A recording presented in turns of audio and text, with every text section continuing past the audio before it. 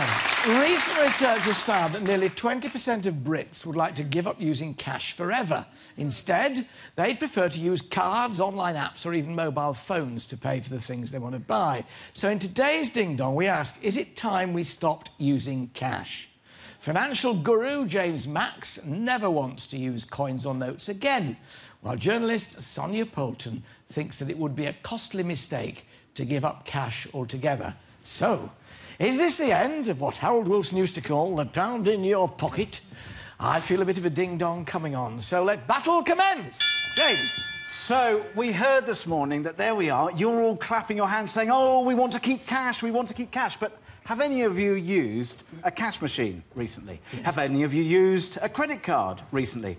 That is the cashless society. Have any of you had an argument... How can a cash machine be a cashless society? Because you're taking cash out, but really it's calculating off the computer. All it's doing is it's saying, here's the cash that actually you should be putting on your phone or your Oyster card or whatever it is, because that is one step towards... on a credit card so that they can charge you interest instead of knowing exactly where you are with a pound note. Because if you use a pound note, send them more, but you know what I mean. Exactly. So you see, this is it. That we're all attracted to cash because we think, oh, this is so sentimental, but actually it's all about all the things that you already do. You're already in the cashless society. Adopt it. Oh, don't listen to this man. He's a charlatan. He's a financial guru. First of all, the only bodies that would possibly benefit from a cashless society would be bankers, governments and financial institutions. What they want to do is take our money that we've worked very hard for, tie it up in their business deals. Their speech. Wait a second. Did I not just let you say your piece? I think I did. Right. So the point remains that people like James would benefit, and let me tell you why. Very recently, there's been a series of glitches in the banking system whereby we couldn't access our own money. But that's where the system changes. And the thing is that this is about your money. This is about protection for you. Having people running around. Say, for example, you've got to pay your rent, you've got to pay your mortgage. You don't use sackfuls of cash, do you? No, you transfer it electronically. It's safer.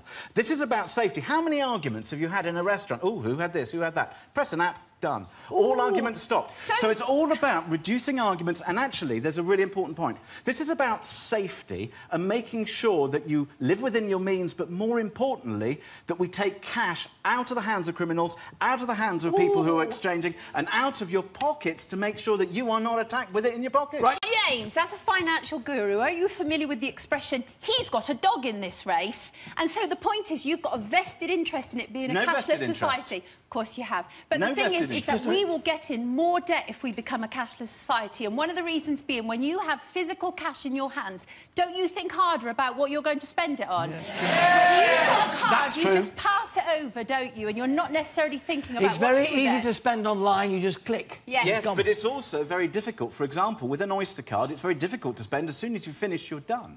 So, in fact, what electronic money will do and what the cashless society will do is actually make us much more responsible about our money. Because I don't, like you, I don't want to see people getting into debt. I don't want to see people going to payday lenders and taking out money they can't afford. Come back on that. It'll make you more responsible. Let me introduce another idea to you. Very recently, this government passed what they called a gagging law. Now, if anybody, imagine if our money's tied up in a cashless society and we go against their gagging law, for example, we speak out, they'll press a few buttons and we won't be able to access our money. We will turn into riots. It will be anarchy. I say no to a cashless society. It's our money and we keep it. Right, got to stop it there. Got to stop it there. It could run and run. We've heard what our guests have had to say, but what do you think at home? Send your comments to alan@itv.com or post them on our Facebook or Twitter sites. Plus, at the end of the show, my lovely studio audience will reveal who they think is the winner of today's Ding Dong. My thanks, though, now to both James and Sonia. Thank you both. Thank you. In today's Ding Dong, we ask, is it time we stop using cash? Before we reveal what our studio audience thinks, let's see what you at home had to say. Richard agrees with him. I like electronic money, using debit cards even for simple amounts. Gives me a paper trail of where I've been. Gillian says, and she's with Sonia, I like to know where I am with my budgeting, and you can't do that if you're in effect using virtual money. So, if you agree with James and think that cash should be consigned to history, please raise your blue paddle.